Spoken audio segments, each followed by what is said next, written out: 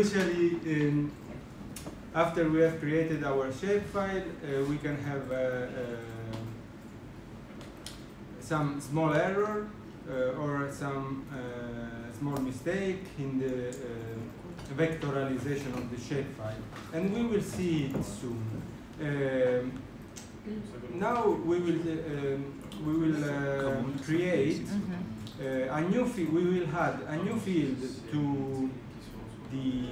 to our shapefile, and this field will compute the area of each polygon. Okay, so you have your shapefile, Cavone subbasin, and you can see the attribute table. Okay, I have one, but we will do it again. If you do open table, let me.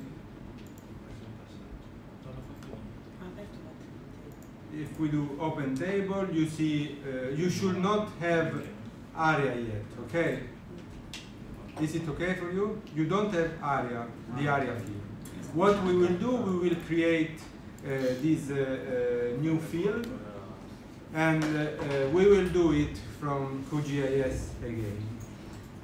Are you all in this page or not?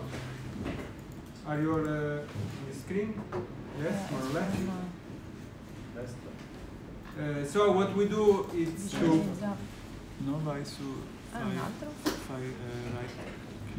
it's to click qua e fai apri tabella on the toggle editor, edit on more. What we will do is to select this icon, which stands for create new field, or you can just type Ctrl+W,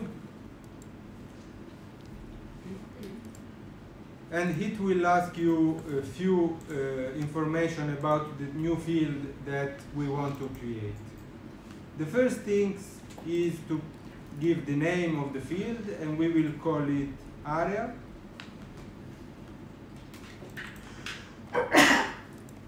In the comment, you can add, for example, that the area will be in kilometers square. The format of the data type, we will select decimal number.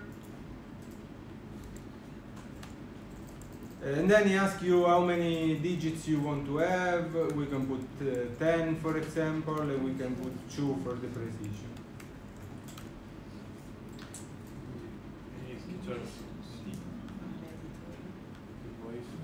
Is this okay for you? If this is okay, you can just run type OK, and it will create a new field. And the name for you will be area, of course. For me, area 2, because I already had one field that was area. Okay.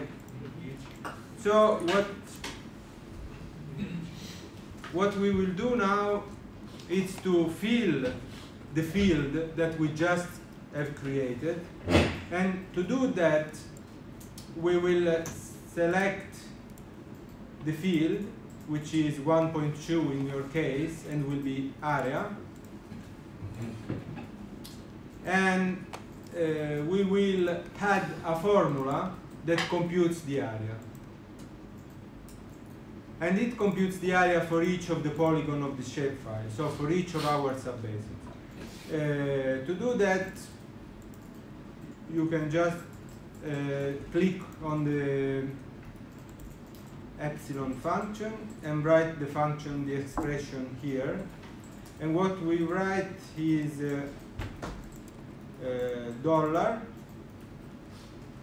area, capital R, A, and then just this command will provide you the polygon area in square meters, but we would like to have it in kilometers square. So we will divide by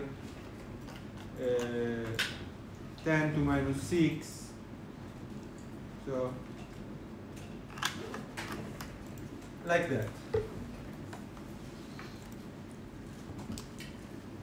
It's everything clear now, more or less? Yes. So we just type OK.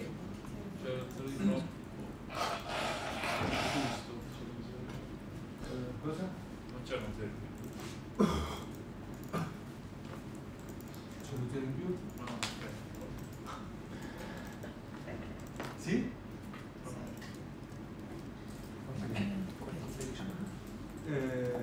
And then you should have your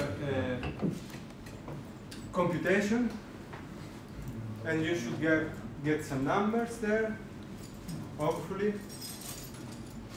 No? Update all first. Yes, update all. Yeah. You should click on update all, and it will update your field, and it will add your value.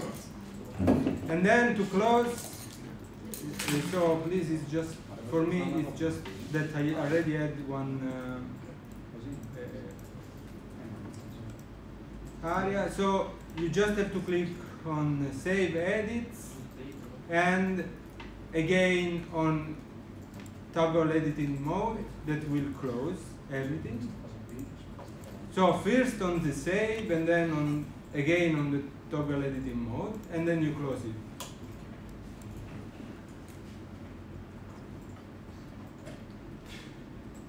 Now if you reopen your table, your attribute table, you should have again your field with area and ID. Is this okay? Good. So this is done.